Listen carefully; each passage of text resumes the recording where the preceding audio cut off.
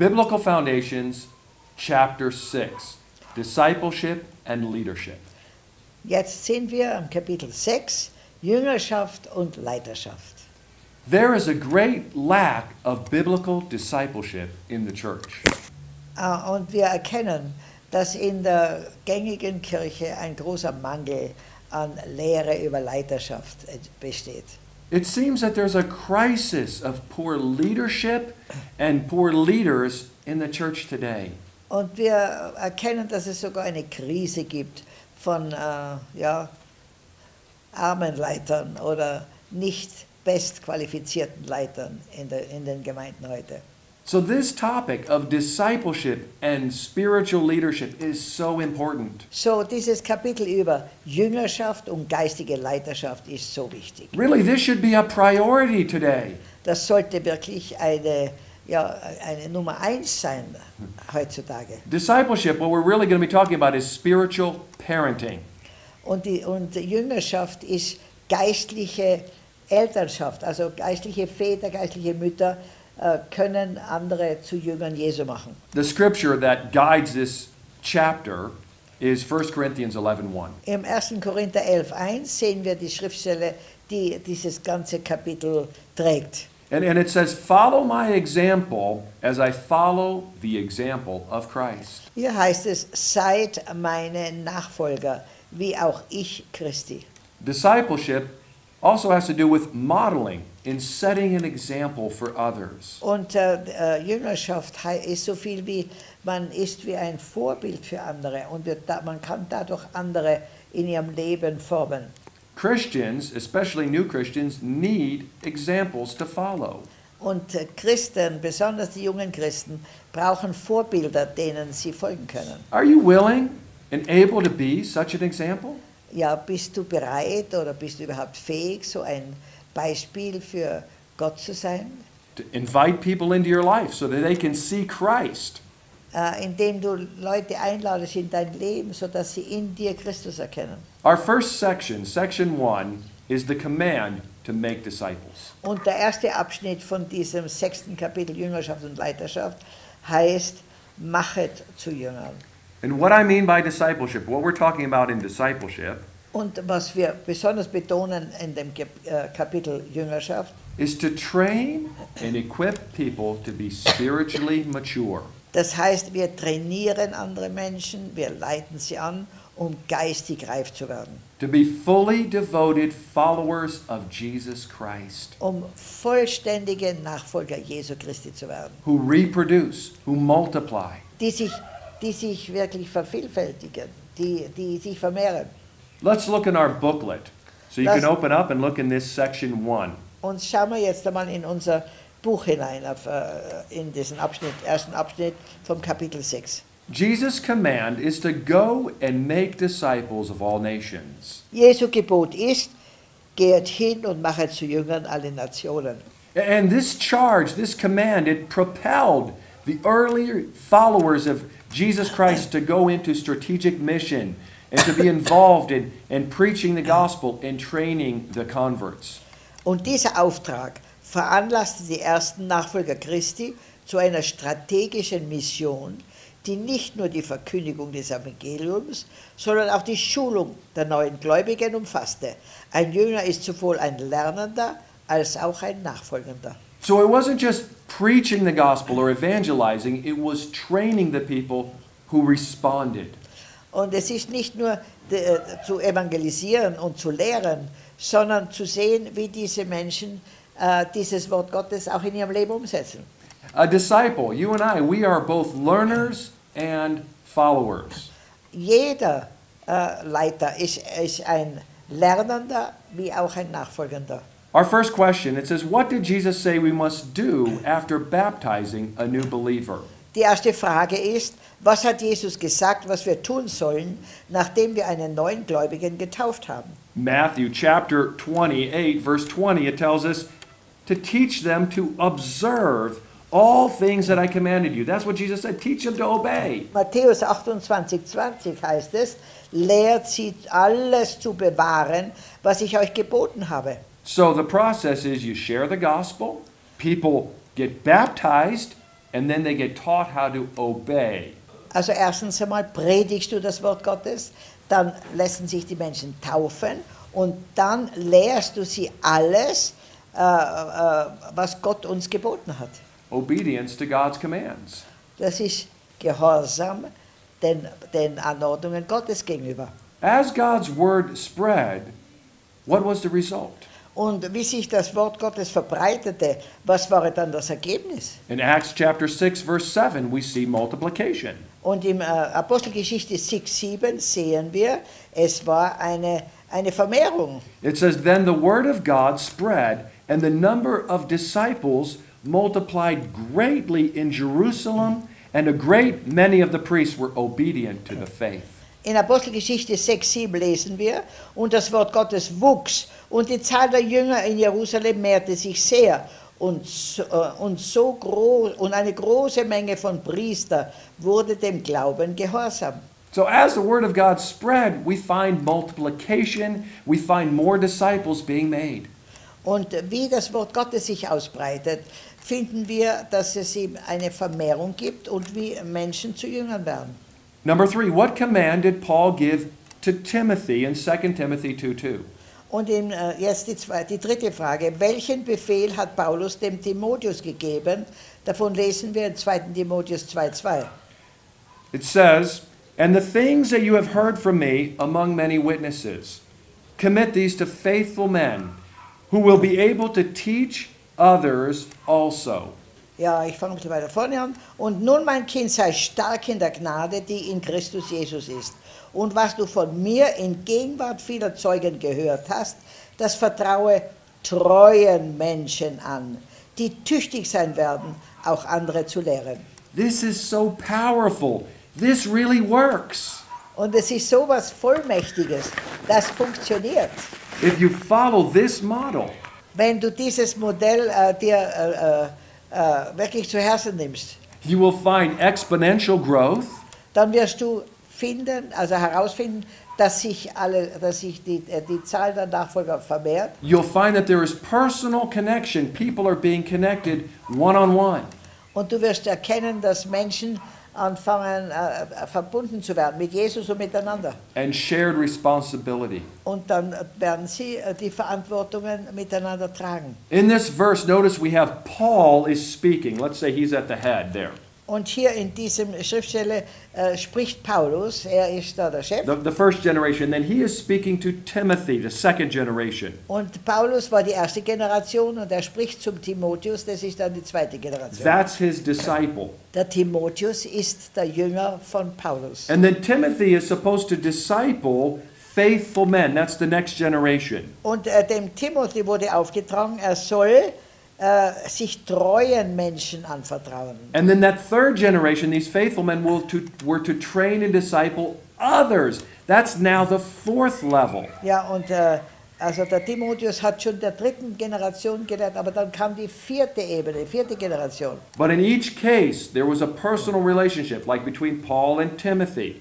Aber in jeder Situation war eine sehr persönliche Beziehung, wie zwischen Paulus und Timotheus. There was a personal connection, and that is very important in discipleship. Und in Jüngerschaftstraining ist diese persönliche Beziehung mit jemandem sehr wichtig.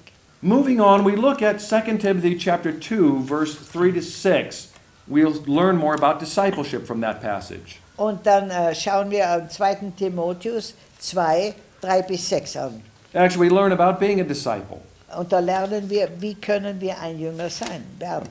2 Timothy chapter 2, verse 3 to 6, and it says, you therefore must endure hardship as a good soldier of Jesus Christ. No one engaged in warfare entangles himself with the affairs of this life, that he may please him who enlisted him as a soldier. Verse 5, and also if anyone competes in athletics, he is not crowned unless he competes according to the rules. Verse 6, the hard-working farmer must be first to partake of the crops. Und jetzt lesen wir vom 2. Timotheus 2, 3 bis 6. Nimm teil an den Leiden als ein guter Streiter Christi Jesu. Niemand der Kriegsdienste leistet, hier vergleicht das mit einem Soldaten, verwickelt sich in die Beschäftigungen des Lebens, damit er dem gefalle, der ihn angeworben hat. Nächstes, wenn aber auch jemand im Wettkampf teilnimmt, also ein Sportler, so erhält er nicht den Siegeskranz, er habe denn gesetzmäßig gekämpft. Und jetzt der Vergleich noch mit dem Bauern. Der Ackerbauer, der sich müht, muss als Erster an den Früchten Anteil haben. Bedenke, was ich sage. Paul compares the life of a disciple with the life of a soldier, of an athlete, and of a farmer. 3 different things. Der Paulus vergleicht jetzt das Leben eines Jüngers mit dem Leben eines Soldaten, eines Sportlers und eines Bauers. He tells Timothy that if he will reflect on these things, the Lord will give him understanding about them. Und er sagt zum Timotheus, wenn du das beobachtest, die 3, dann wirst du Verstehen bekommen. What can we learn from each of these illustrations about discipleship? Und was können wir lernen von den Beispielen von Jüngerschaft? Well, number 1, when we look at the soldier, Nummer 1, schauen wir uns den Soldaten an. we learn that they must endure hardships. Wir lernen von denen, dass sie harte Zeiten durchmachen werden. They don't engage themselves with the things of this life. Und sie sind nicht sehr beschäftigt mit den Dingen dieses Lebens. What we're learning is that they must be committed and focused. Was wir lernen, die müssen konzentriert sein, fokussiert. They need to be selfless, thinking of others. Und die müssen selbstlos leben und an andere denken. Now, when we look at an athlete, Jetzt schauen wir uns einen Sportler an. it says that they must compete according to the rules. Das heißt, sie müssen kämpfen gemäß den Gesetzen. We can learn that a disciple must be submissive. Wir können lernen davon, dass ein Jünger soll sich unterordnen. They must be obedient. Die müssen gehorsam sein. And like an athlete, they must be disciplined. Und wie ein Athlet, sie brauchen starke Disziplin. Then thinking about a farmer, Dann denke über einen Bauern nach, einen Landwirt. they must be hardworking. A disciple must be hardworking. Ein Jünger muss sehr hart arbeiten. You've got to be diligent Du musst fleißig werden and patient. und geduldig. You may be sowing seeds today of a harvest that comes quite a bit in the future. Und du säst heute Samen und die Ernte kommt ziemlich weit in der Zukunft. Do you expect something for nothing? A farmer doesn't. Erwartest du, dass du alles bekommst ohne Einsatz? Ein Bauer wird das nicht, aber auch nicht ein Sportler oder ein Soldat. If you are putting little effort into your spiritual life, Wenn du nur wenig Einsatz gibst in dein geistliches Leben, well, then you should expect little results. dann kannst du leider nur kleine Ergebnisse erwarten. Just like a farmer, if he just plants very little, he's only going to reap a very little harvest. Genauso wie ein Landwirt. Wenn er nur wenig sät, wird er auch nur wenig ernten. How much time and energy are you investing in your spiritual life? Wie viel Zeit und wie viel Einsatz gibst du in dein geistliches Leben? Let's keep going. Our question 5 says, what are the scriptures useful for? Und die 5. Frage ist, für was ist die Schrift hilfreich? And in 2 Timothy chapter 3 verse 16 we see 4 things. Und im 2. Timotheus 3,16 sehen wir 4 Dinge. That all scripture is given by inspiration of God and is profitable or useful for doctrine, number 1, reproof, number 2, correction, number 3, and instruction in righteousness, number 4. Da lesen wir im 2. Timotheus 3,16, alle Schrift ist von Gott eingegeben und nützlich zur Lehre, zur Überführung, zur Zurechtweisung, zur Unterweisung in der Gerechtigkeit. The Bible tells us what we should believe. That's our doctrine. Die Bibel sagt uns, was wir glauben sollen. Das sind unsere Doktrine. But it also tells us what we should not believe. That is the reproof. Aber die Bibel sagt uns auch, was wir nicht glauben sollen. Und das ist die Zurechtweisung. The Bible tells us what we should do. That's the instruction in righteousness. Und die Bibel sagt uns, was der richtige Weg ist. Das ist die Unterweisung in der Gerechtigkeit. And then what we should not do. That's the correction part. Und wieder, was wir nicht tun sollen, das ist wieder die Zurechtweisung. So I love that balance. What to believe, not to believe, what to do and not to do. So, da ist eine Balance in der Bibel. Sie zeigt uns, was wir glauben sollen und nicht glauben sollen, was wir tun sollen und nicht tun sollen. How can we know that we're truly a disciple of Jesus Christ? Wie können wir wissen, dass wir wahrlich Jünger Jesus sind? John chapter 8 verse 31. Und im Johannesevangelium 8,31 lesen wir, Jesus said that if you abide in my word, you are my disciples indeed. Jesus sprach nun zu den Juden, die ihm geglaubt hatten, wenn ihr in meinem Worte bleibt, so seid ihr wahrhaftig meine Jünger. That means to abide in his word means to continue, to remain, not to depart from it. Und als Jünger sollen wir im Wort Gottes bleiben und nie davon weggehen. How can a disciple become like his master? Und wie kann ein Jünger wie sein Meister werden?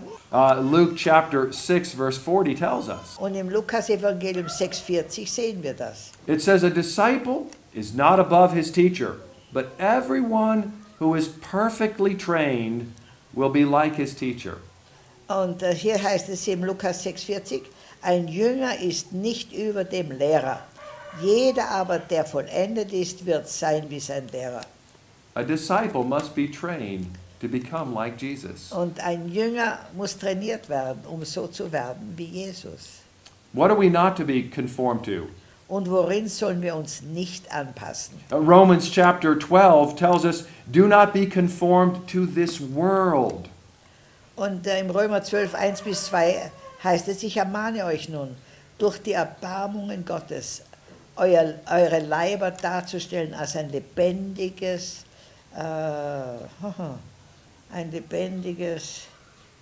heiliges, Gott wohlgefälliges Opfer, was euer Gottesdienst ist. Und seid nicht gleichförmig dieser Welt, sondern werdet verwandelt durch die Erneuerung und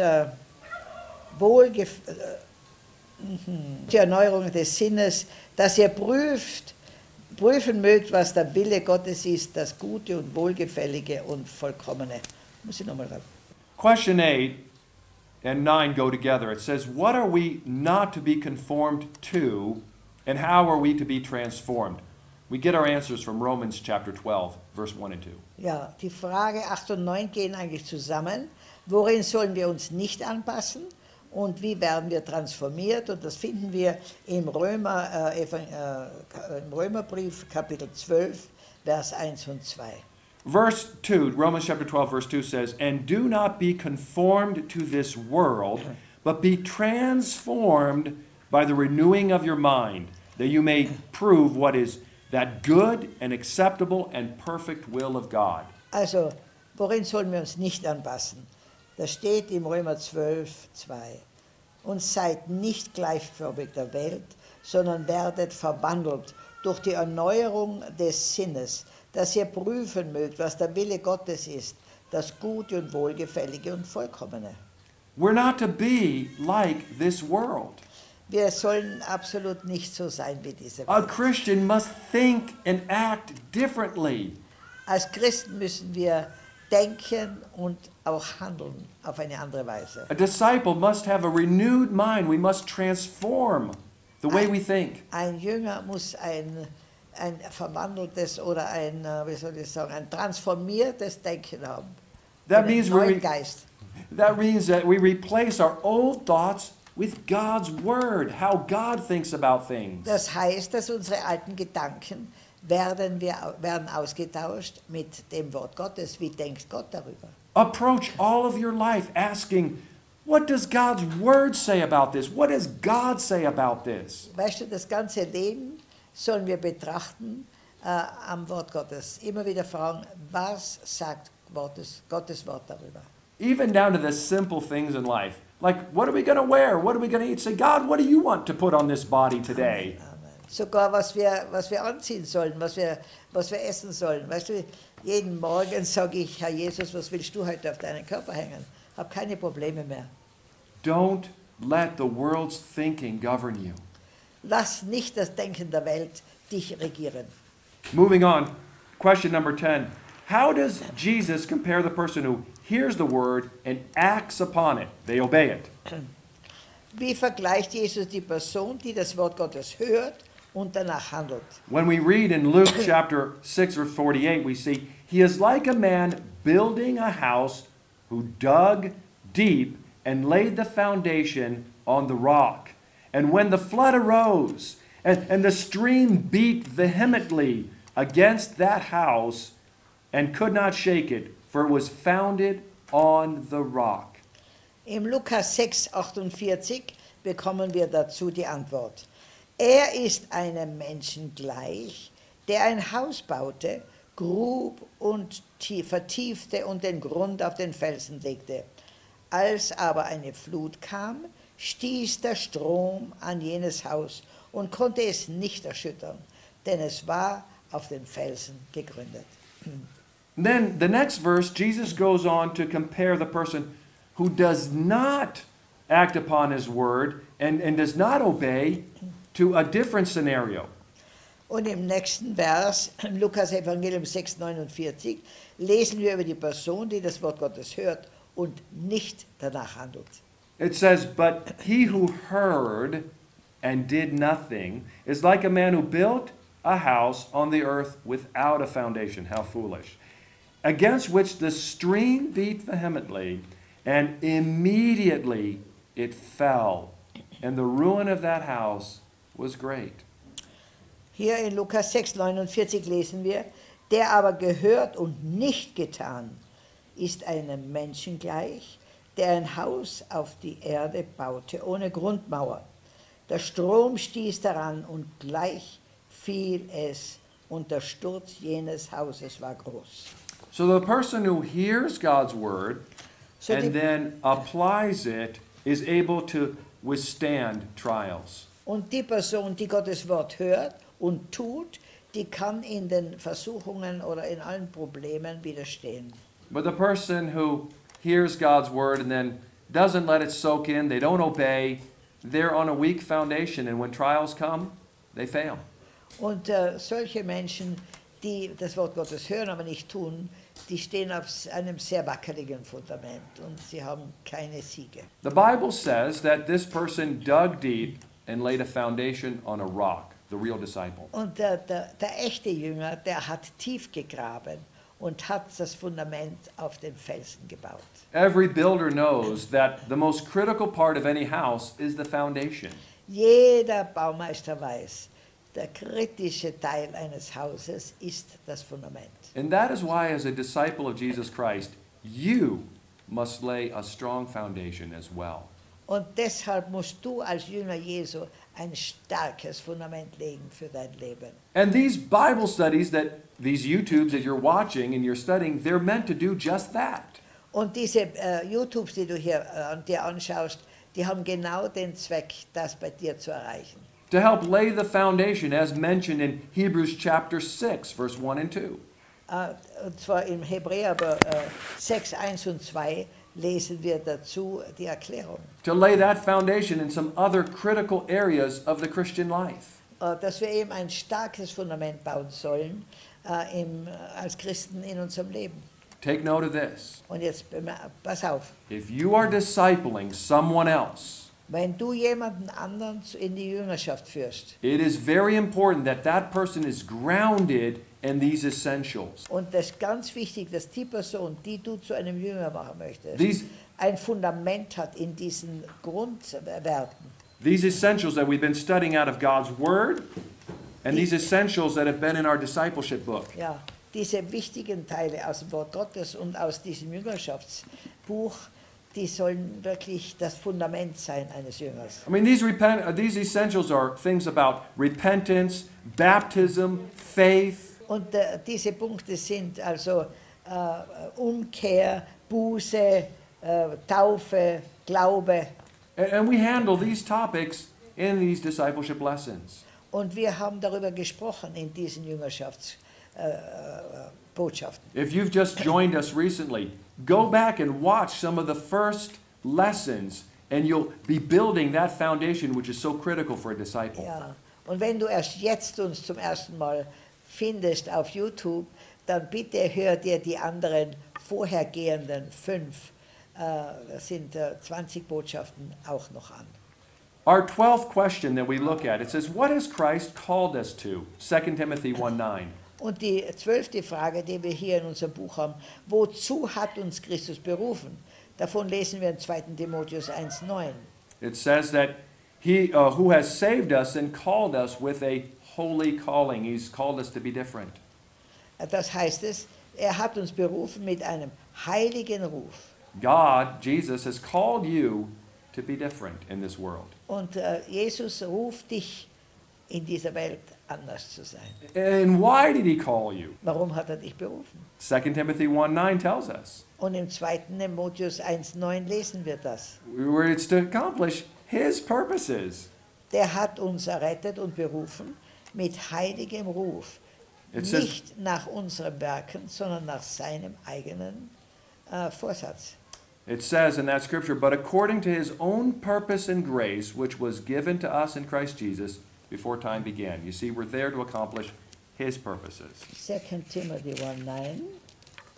Da lesen wir, der hat uns errettet und berufen mit heiligem Ruf, nicht nach unseren Werken, sondern nach seinem eigenen Vorsatz der Gnade, die uns in Christus Jesus vor ewigen Zeiten gegeben, jetzt aber geoffenbart worden ist durch die Erscheinung unseres Heilandes Jesus Christus, der den Tod zunichte gemacht, aber Leben und Unvergänglichkeit ans Licht gebracht hat, durch das Evangelium.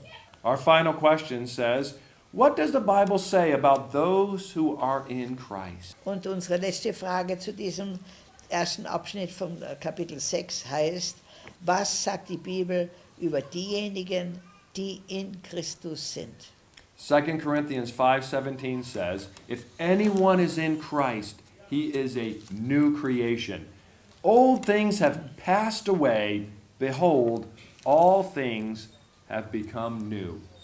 Ja, daher, wenn jemand in Christus ist, so ist er eine neue Schöpfung.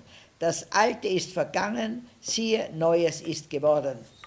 We are not to be reformed, we are to be transformed. Wir sollen nicht reformiert werden, sondern transformiert.